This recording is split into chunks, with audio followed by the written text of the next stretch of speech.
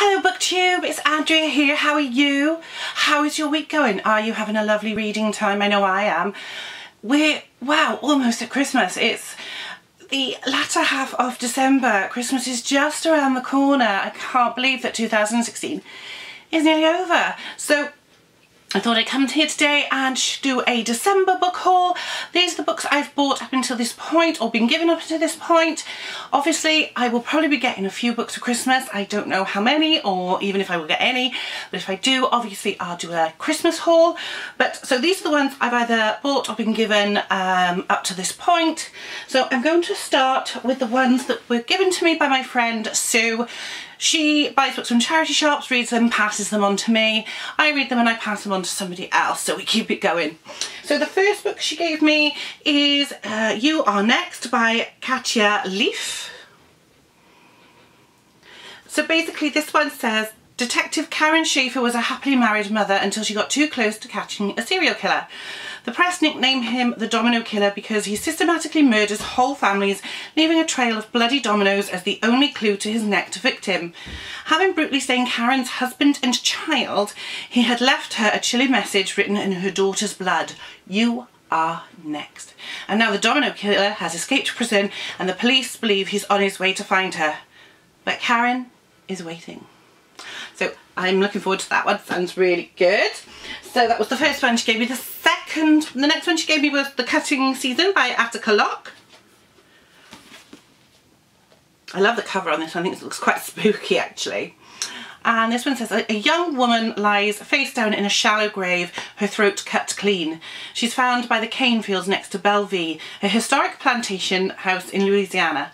The manager, Karen, saw some disturbed earth when she inspected the grounds just after dawn. Sent to take a look, the gardener calls to tell her she missed something. A terrible something. Now Karen has police on site and an investigation in progress, and a member of staff no one can track down. And she keeps uncovering things she wishes she didn't know. So living on site with her daughter, she wonders, how much danger are they in? So that's another one that looks really good.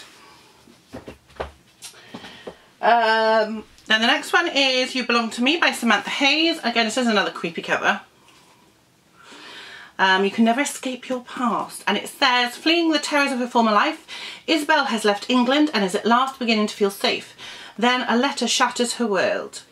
And she returns home determined not to let fear rule her life anymore.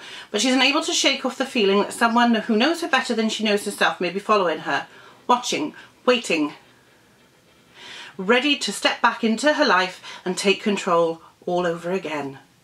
Wow, it's another one that sounds really good. And finally, there's this big paperback, quite a big one actually. It's not massive actually, and the font's quite good.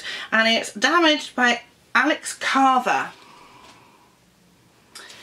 A box of butchered body parts, a hurricane on the horizon and a serial killer on the loose. Special Agent Maggie Odell thought she'd seen it all in her career. Amidst the killers, psychos and criminals she has hunted, she's delved into the darkest and most shockingly evil recesses of the human mind.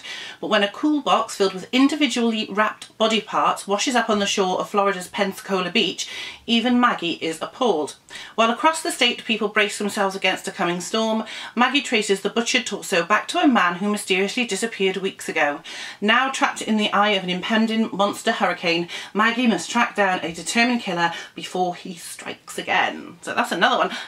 We love thrillers, we discuss them all the time. We also like biographies, so there we go. So the next, oh, I've gone really out of focus there.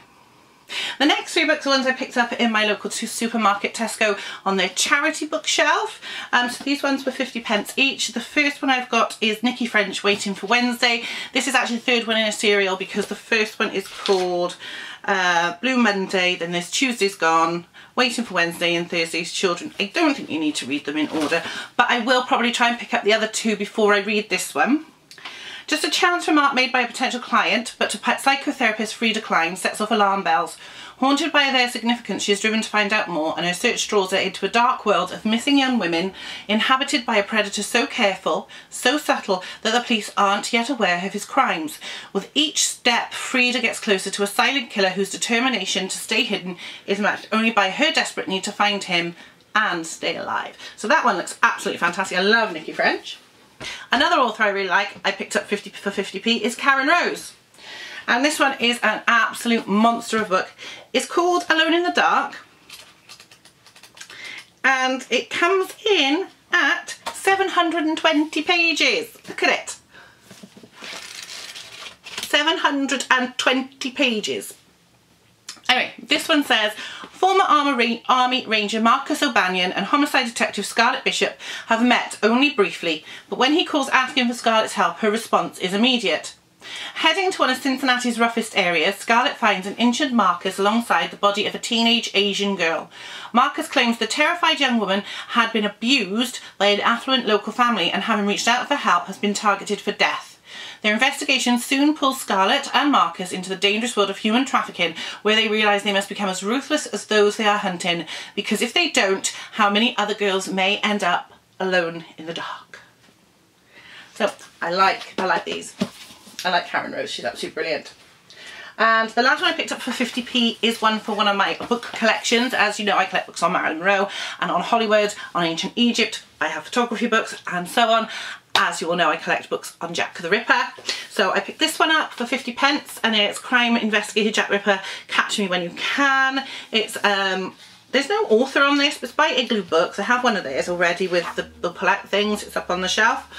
And it just says about a case of Jack the Ripper, the unidentified serial killer who plagued the East End of London in the late 19th century, is one of the greatest and most famous unsolved murder mysteries of all time. This comprehensive account documents the key events that took place around the time of the brutal Whitechapel killings, speculates over the identity of Jack, and details his unfortunate victims. With authentic photographs and well-researched information, this is the only Ripper book you'll need. It's a little bit thin to be the only Ripper book you need with all the theories that there are. But yes, it is absolutely lots of information on it, to be honest. There's one of the pictures, that's the last victim of the Canonical Five, Mary Jane Kelly's room. They say they call it an apartment in some ways. It's like it's a room.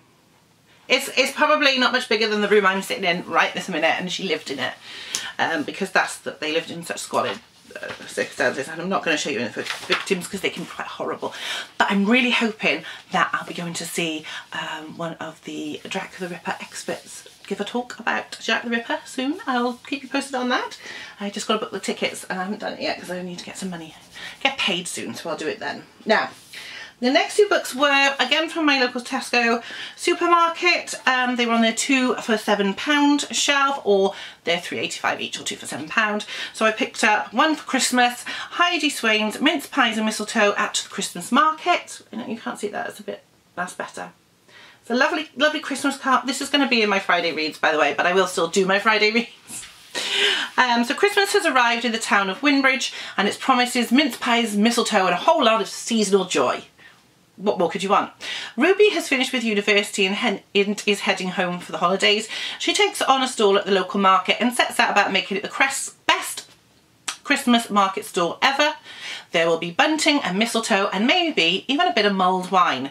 But with a new retail park just opened, the market is under threat. So together with all the other stall holders, Ruby devises a plan to make sure the market is the first port of call for everyone's Christmas shopping needs. The only thing standing in her way is her ex, Steve. And it's pretty hard to concentrate when he works on the stall opposite, especially when she realises that her feelings for him are still there. This Christmas, make time for some winter sparkle and see who might be under the mistletoe this year. Now, I don't do a lot of reading romance books, but I do read the odd ones. I do like these ones. Some of these ones are really quite good, so can't go wrong with a bit of easy reading for over the Christmas. And then the next one I bought, I've been looking at this one in there for a while, and I just love the title. The cover has got gorgeous red hearts on it, and it's all glossy. And it's How to Find Love in a Bookshop by Veronica Henry. So isn't that gorgeous, the way that the little hearts on it? Yeah, and on the side, on the spine. It's such a lovely little thing. And it says, everyone has a story, but will they get the happy ending they deserve? Amelia has just returned to her idyllic Cotswold hometown to rescue the family business. Nightingale Books is a dream come true for book lovers, but the best stories aren't just within the pages of the books she sells. Amelia's customers have their own tales to tell. There's the lady of the manor who is hiding a secret close to her heart, the single dad looking for books to share with his son, but who isn't quite what he seems, and the desperately shy chef trying to find the courage to talk to her crush. And as for Amelia's story, can she keep the promise she made to her father and save Nightingale Books? So it's at a bookshop. It's going to be good, right? I'm going to enjoy it anyway. So those were the two on the 3 for £7 shelf. I then picked up one that's done the rounds of BookTube a lot this year and last year, and that's The Girls by Emma Cline. I picked this one up because it was £5 for the hardback. Basically every now and again when they're trying to get rid of some of their stocks, I assume, they put a try me for a £5 on it. They did it with Ruth Ware's The Woman in Cabin 10, however, luckily I picked that up for 50p on their charity shelf. So I did pick up that. I'm not going to read the blurb because you all know what that's about. In fact, you'll know what all the last three are about, so I'm just going to quickly show you them. And the next one is another one that's related to Jack the Ripper, and that is Stalking Jack the Ripper by Kerri Maniscalco. Now, Ripper fiction can be hit or miss, but this one sounds really good. I'm looking forward to it. I'm thinking I'm going to read this for a holiday booktubeathon, because it can be my one that I've become really interested. You know, it says the thing was a genre that you've become really interested in, or something you become really interested in last year. I've really started collecting Ripper books this year, more so than any other year, so I might read it for that one. And the last book is The Chemist by Stephanie Meyer. I'm going to be honest, I've never read Twilight. I have no intentions of ever reading Twilight. I did see the first film, but I have never read the books. I mean, I suppose if somebody just dropped them on my doorstep, I might read them, but I've got so much else that I want to read anyway. So yes, I do like the cover of this. It's quite a chunker. I mean, yeah. I mean, it's, how many pages is this? This is like 500 pages. 518 pages long. But because, you know, I mean, I'm willing to give it a try. It sounds really good. Again, I picked this up. I thought, I'm going to have it. I need a book. I mean, it's like some people, when they get stressed, they smoke or they drink. I eat chocolate and read books and buy books. So I have had some other books, but they are Marilyn rated ones. I will be doing a Marilyn book haul shortly. But so I'm going to keep those separately till I've got around 10, and then I'll just haul them. So you may see them in wrap-ups. But so those are the books I've bought so far in December. Obviously with Christmas I'm hoping to get more, because, you know, I've got like over 130 physical books to read on my TBR and like 600 odd on my Kindle. It doesn't matter. Bring them on, the more the merrier, I say. I think I've got a problem. A very serious problem.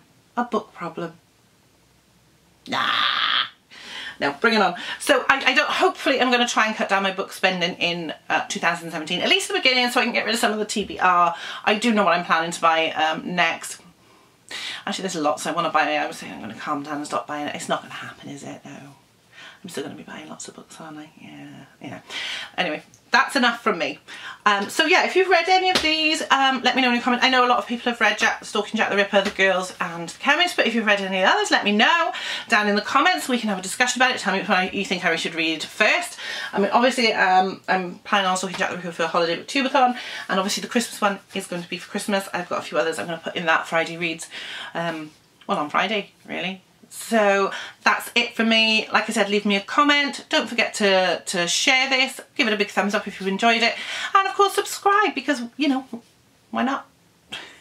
I'll be back soon with some more bookish nonsense. I hope you're having a lovely, lovely December. I hope you're getting lots of reading done, and I will see you soon. Bye bye now.